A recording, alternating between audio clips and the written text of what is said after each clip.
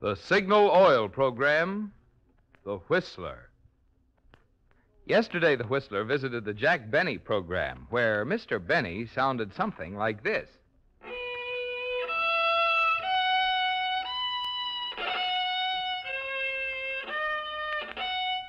I am the fiddler. As always, Mr. Benny, theme by the real Whistler, will sound like this.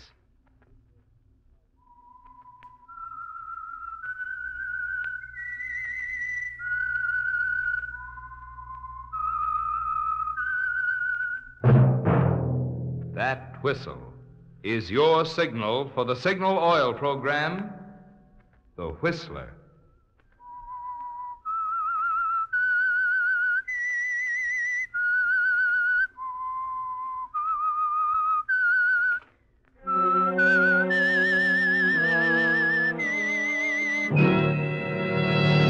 I am the Whistler, and I know many things, for I walk by night. I know many strange tales hidden in the hearts of men and women who have stepped into the shadows. Yes, I know the nameless terrors of which they dare not speak.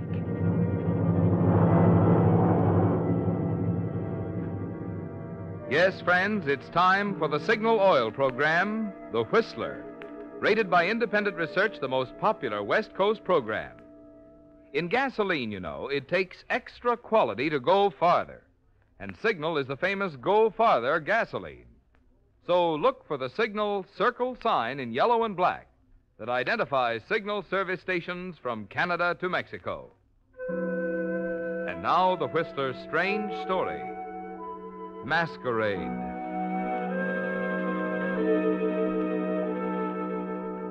There was a strained, tense silence in the room, broken only occasionally by the sound of the whirring roulette tables downstairs and the muffled cries of the croupiers. Sam Baxter was serious this time, deadly serious. Irene could tell it by the nervous habit he had of blinking his eyes, cold, gray, heartless eyes, stabbing at her now as she sat in the chair across the room. It was like Sam, she told herself, to tackle it this way, to sit there quietly for minutes on end and let the silence work for him. She was almost ready to scream when he finally spoke.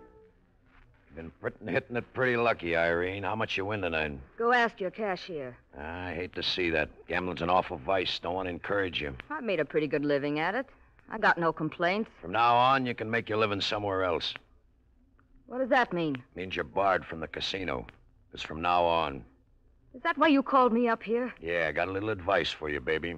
You better hit the road. The town's no good for you no more. If I want advice, I'll go to a lawyer. Well, you can save yourself the time. I'm giving it to you now. For nothing. I'm going to treat you right, Irene. Yeah, here's a set of railroad tickets with a little expense dough. The vacation's on me. Well, that's a funny way to look at it, Sam. I'm making money for you, bringing in the suckers, doing my job. That's got nothing to do with it. What is it, then? I think a lot of my kid brother, Irene. What's Joe got to do with this? Plenty. He's a sucker for dames. Listen, you... Shut up. I'm telling you, he's a sucker for dames. I had to get him out of one spot before, and I'm not going to let it happen again. With you or anybody else. He's old enough to know his own mind. Where do you get off telling me how to run my personal life? Like I said, baby, the town's no good for you no more. You're taking the train to Mora. What does Joe think of this? He likes it okay now that I explained it to him.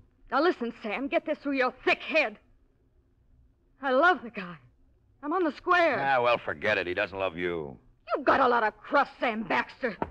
I'm going to see what Joe has to say about this. Wait a minute. Don't be surprised if Joe acts like he's cooled off a little. He's done a little thinking this afternoon. And to remind him of a couple of things. Like what? Another dame like you. Rumpling his hair with one hand and counting his dough with the other. Oh, you low-down, cheap, double-crossing... Watch it, baby. I don't take that from nobody. Now, go on over and see him. He'll tell you where to get off. You might be surprised. And, Irene... Yeah? You forgot something. Your train tickets. You can keep them. Better take them, baby. A vacation might even be good for your health.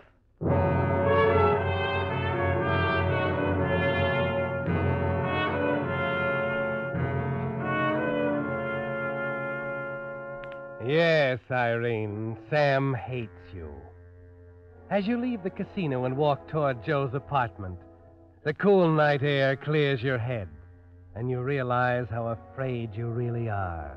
How easy it would be for a man with Sam's power to snuff you out like a candle. Joe is alone in his apartment when you arrive. And the minute you see his face, you know Sam has put the fear into him, too. Joe. Joe, darling, what's the answer? I don't know, Irene. I'm not going to leave you, Joe, not now. Nobody's big enough to separate us, not ever. Irene, darling, Oh, I love you, Joe. I love you so much it makes me sick inside. Oh, hold me, darling. Hold me close. Nobody's ever going to keep us apart. Irene. What's the matter, Joe? Irene, you don't know Sam. He's too big for us. He gets what he wants. There are guys working for him clear across the country. We can't be everywhere. We'll leave the country. Anything so long as we're together. I don't know. I don't know. There's no other way, Joe. If you stay here, he'll make a mug out of you, turn you into a criminal. You'll spend the rest of your life dodging the police and on the stir on the lam all the time. That's no way to live. Oh, we've got to try, Joe. We've got to try. Joe. Whose gun is this on the table here? It's mine, Irene. You see, he's got you carrying a gun already. Oh, Joe, if you love me, you've got to do it now. Here. Here, Joe, sit down. What are you... Please. All right. Now, here's a pen, paper. Go ahead, Joe. I want you to write a note for me to Sam. But Irene, Please, please. Say this. Dear Sam. Okay. Dear Sam, I've thought it over, and I've decided I can't go on like this. So I'm taking the only way out. Irene and I are in love. I can't do it, Irene. Why not, Joe? Not now. This isn't the time for it, baby. What do you mean? Look, you go ahead like Sam says, see? I got some things to clear up here. I can meet you later somewhere in a couple of months. Now, wait a minute, Joe. Just a minute. You love me, don't you? Oh, it's not that, but like I said, there are a couple of things You're lying to me, Joe. Listen, Irene. That's what Sam was talking about. No, you got it all wrong. That's what he meant, isn't it? You're different now. Sure, I don't count anymore. Forget Irene. There are plenty of other women around.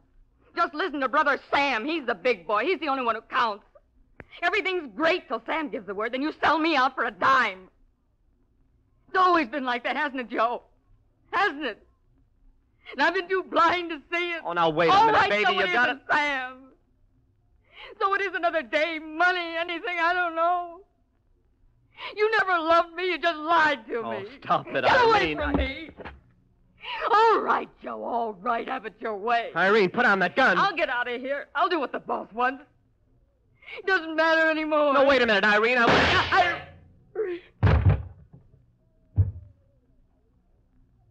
Joe. Oh. Joe. Oh, my God.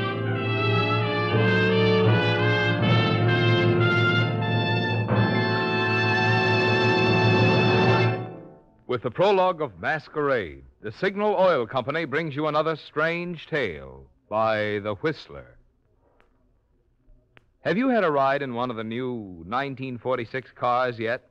Well, I did this evening when a friend gave me a lift down to the studio. And man, was he proud. I was especially interested to hear him brag about the engineering improvements that not only gave faster pickup and smoother speed, but also better gasoline mileage.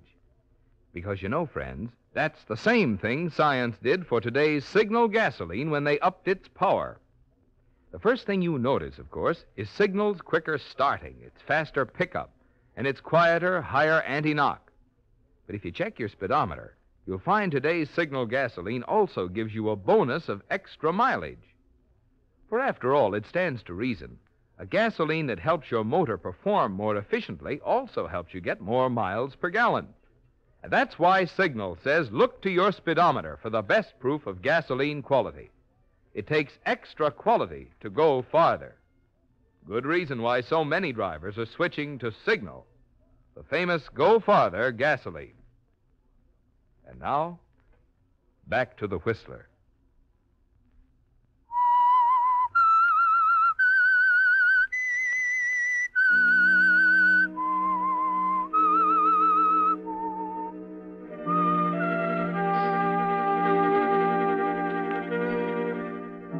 So it's over now, Irene, and it's decided once and for all.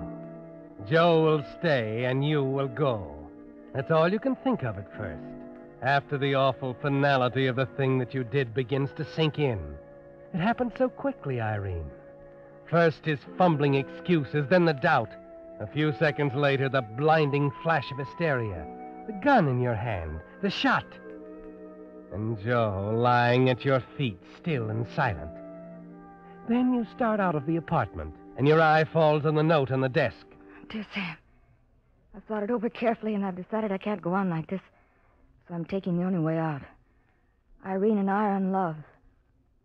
Why, it sounds like a suicide note. Yes, like a suicide note. Quickly, you pick up the gun. Wipe the fingerprints off of it with your handkerchief. Press it into Joe's limp hand and let it fall to the floor again. The handkerchief again now. On the doorknob, the fountain pen, everything you touched. Then quickly out of the apartment, into the service elevator, through the alleyway and into the street. You remember now with immense relief that the night clerk was asleep when you came in, that no one saw you leave. A half hour later, you walk into your apartment house. The clerk looks up as you enter. Now, Miss Ricardi, you have a visitor waiting upstairs. What? You didn't let him into my room. Oh, it's a man. It isn't a man, miss. It's a young lady, an old friend of yours.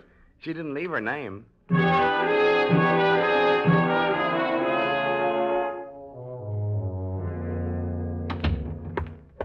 Who's here? Who? Oh, Mitzi. Hello, Irene. I thought you were in Las Vegas. Nobody stays in Las Vegas forever. Just passing through? I don't know. Might stay a while. You seem to be doing all right, darling. Nice place you got here. Nothing like a job with Sam Baxter, is there? Why do you say that? Take it easy, baby. I'm not going to bite you. Something wrong? What are you doing here, Mitzi? Just looking up an old friend. You know, if this was Las Vegas and I was you, you know what I'd do? Mitzi, I'm sorry, honey. I'm just not in the mood. I'd offer me a drink. How about it? All right, Mitzi. What'll it be, ginger ale or soda? Ginger ale, thanks. I dropped in on Sam Baxter this afternoon. Oh?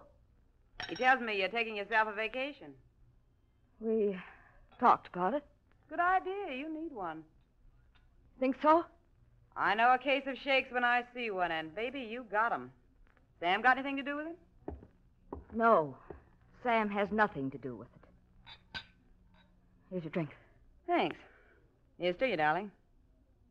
Oh, I forgot to tell you I'm staying here tonight. Oh, now listen, Mitzi. Not another word, darling. No trouble at all. I'll sleep on the couch. You'll never know I'm here. You can get a room at the hotel. All fixed up. I checked them an hour ago. Just be for tonight, so don't worry your little head. Mitzi, darling, I want to be alone tonight. I don't feel well. You have got the shakes. Spill liquor down the front of your dress. Oh. Wipe right off with the handkerchief. Got my handkerchief right here. My handkerchief. Where is it? I left my handkerchief. Here, use mine. What's the matter with you, Irene? You look like a ghost. Nothing. It was a nice handkerchief with my initials on it. Forget it. I'll buy you one tomorrow. Better let me put you to bed, baby. You got yourself a case of nerves.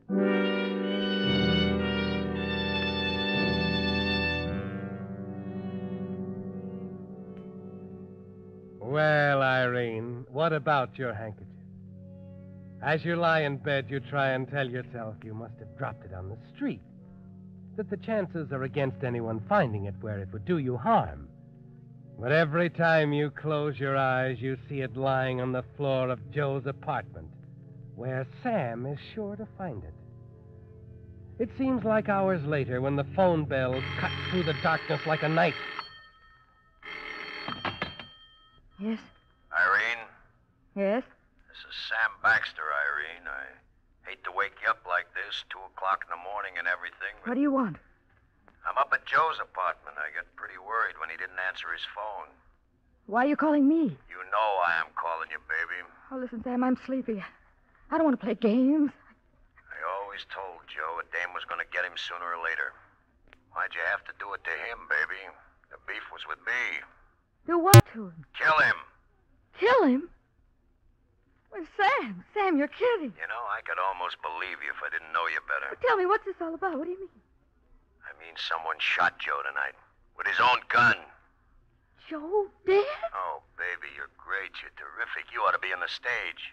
Yeah, he's dead. There's a suicide note in his desk. In his own handwriting. Everything's ready for the cops. If he wasn't my kid brother, I'd call it a wonderful job. Listen, Sam, I had nothing to do with it. You were going to see him tonight. Well, I called it off. I told him later. I'll give it to you straight, Irene. I think you killed him. I ain't sure yet, but I got ways of finding out. If I'm right, you won't have to worry about the police. Listen, Sam. You listen. You won't have to worry about the police because I'm going to let them think Joe committed suicide. So I can take care of you myself. Might happen in a taxi, maybe in a crowd, on a street corner, maybe even in bed some night when you're asleep. But you won't have to worry because you'll never know what hit you. Get it? Sam!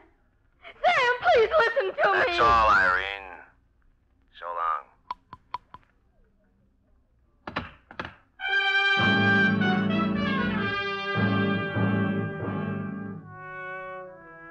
All you can think of is the lost handkerchief. And what will happen if Sam finds it? You're wondering now, imagining things, fighting the desire to run. And then you discover you're cold and walk to the closet for your robe. As you throw it around your shoulders, your eye falls on something white, sticking out of the lining of the fur coat you wore tonight, just below the right pocket. The handkerchief.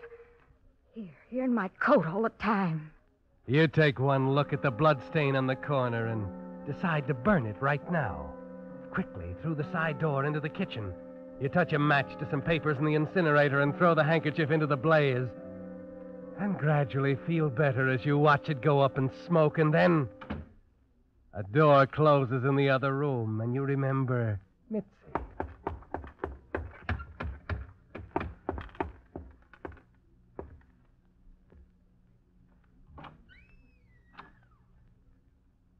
She's still asleep on the couch. Or is she? You wonder how she could have slept through that ringing phone. If she was watching you as you burned the handkerchief.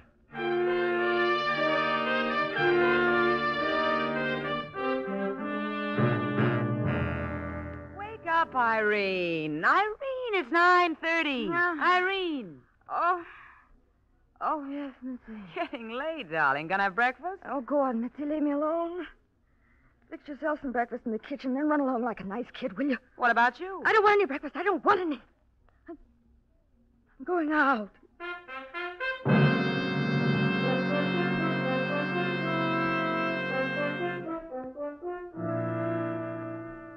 You sit in the coffee shop now, trying to choke down a piece of toast, with a morning paper in front of you, carrying a small article at the bottom of page 1 on the suicide of Joseph Baxter. That's all. 4 or 5 lines. Just another suicide. Nothing more. But over and over again inside your mind, you hear something else playing like a phonograph record. Maybe in a taxi. Maybe in a crowd on a street corner. Maybe some night while you're asleep in bed. Maybe And on you a know jet. how short your time really Maybe in a is. crowd on a street. That perhaps right now he's making up his mind how it's going to happen. You know now you're going to have to run for it, Irene. No matter how useless it might seem to try to run from Sam Baxter, it's your only chance now.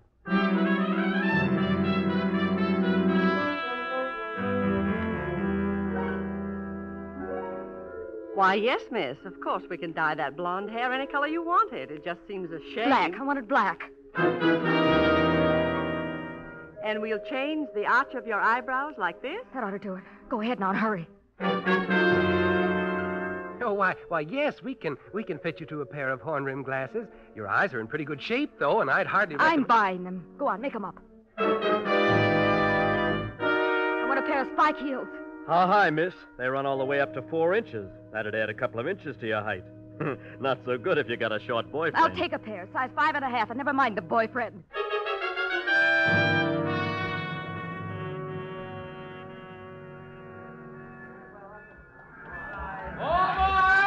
Here's my ticket. Car 15. Hey, you're just in time, lady. Right up here. 2 cars forward. All aboard!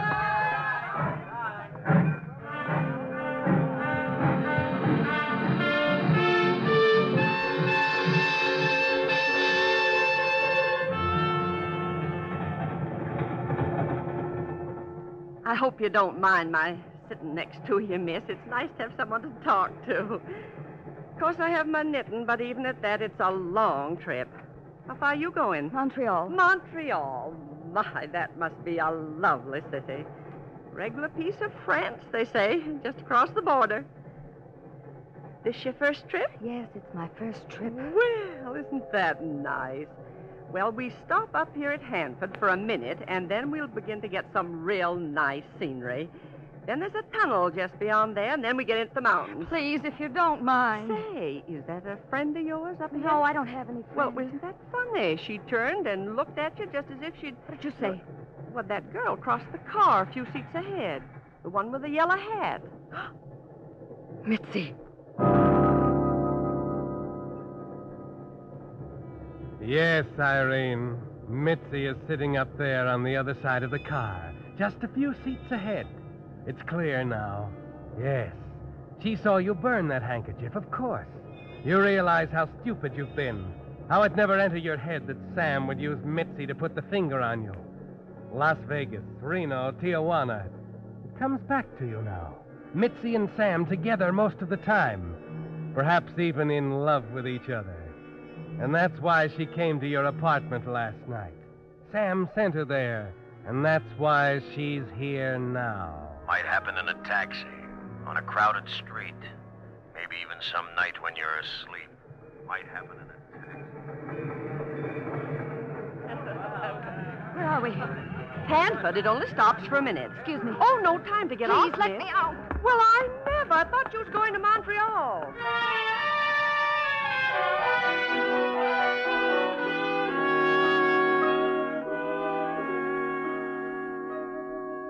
You still have a chance, Irene. Mitzi's not sure of you yet, thanks to the disguise. You move down the aisle to the car exit with the commuters, start down the steps, and in one glance you realize how hopeless it all is. There on the station platform, carefully watching each passenger get off, is a big hulking man with a telltale bulge of a shoulder holster under his left arm. You turn back into the car just in time, sick with fear, knowing now that Sam was right. There's no running away. Excuse me.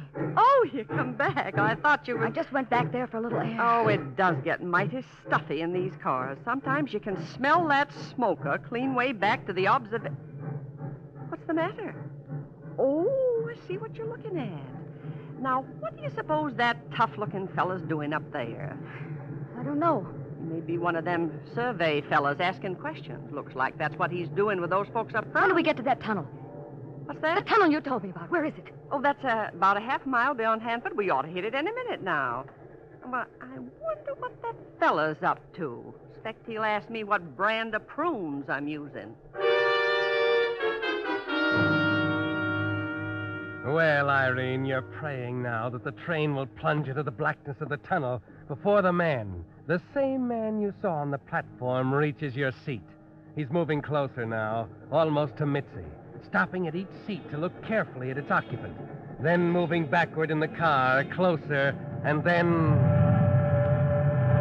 The train hits the tunnel, and in that precious moment of darkness, you struggle out of your seat and back into the next car. The train leaves the tunnel, and it's light again. You hurry down the aisle toward the end of the train in the observation car. The sound of steps behind you makes you turn. It's Mitzi, Irene. She's following you.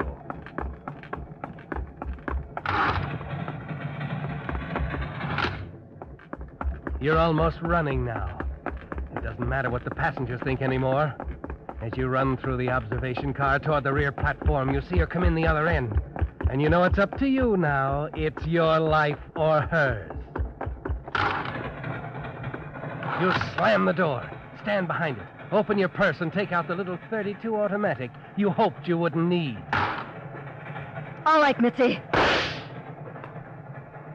She slumps to the floor, and you turn toward the railing. The train's moving too fast. But you're going to have to jump anyway. Wait a minute, baby. Let go. No, you don't. No, you don't. Oh, No me. jumping on the trains today. There. As of right now, baby, you're all washed up.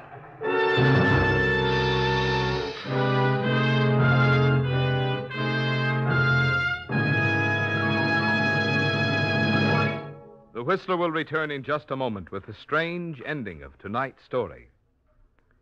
Meantime, a word about the extra something you get when you have your car lubricated at a dealer-owned Signal gasoline station. You see, Signal dealers, being in business for themselves, do go out of their way to give you the kind of job they're proud to stand back of. It's why, for instance, they take no chances on memory when they lubricate your car. Instead, they check against Signal's factory-recommended lubrication chart, which shows every lubrication point on your car. And they use 9 specialized Signal oils and greases, so each part will have the exact type of protection it needs for long, trouble-free service. But do they stop there? No, sir.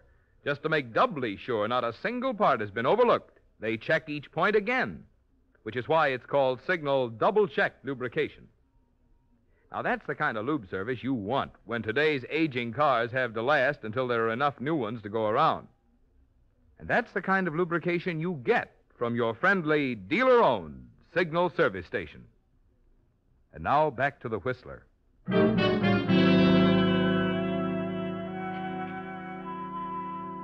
Well, Irene, there's no use fighting anymore now. It's all over, and Sam Baxter has won. Suddenly, you're weak and dizzy. The sky turns a sickish green, and the floor gives way underneath your feet.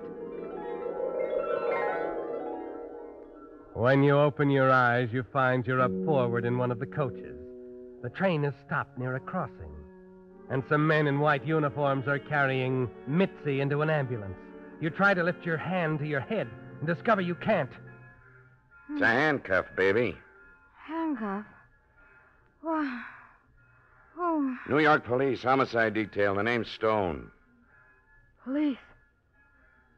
Oh, you know all about it. I couldn't miss it. Everyone in the car saw it through that window onto the back platform. No, I mean about Joe. Joe who? Wait a minute. Why did you come onto this train? Why did you follow me? We weren't following you, lady. We were following that dame you knocked off, Mitzi Rogers. And I'm afraid it's going to go pretty tough on you. Still murder, you know. What are you talking about? Mitzi was wanted for the murder of her ex-boyfriend at his office this afternoon. Who was it? Oh, a guy that was giving her the runaround. Gambler by the name of Sam Baxter.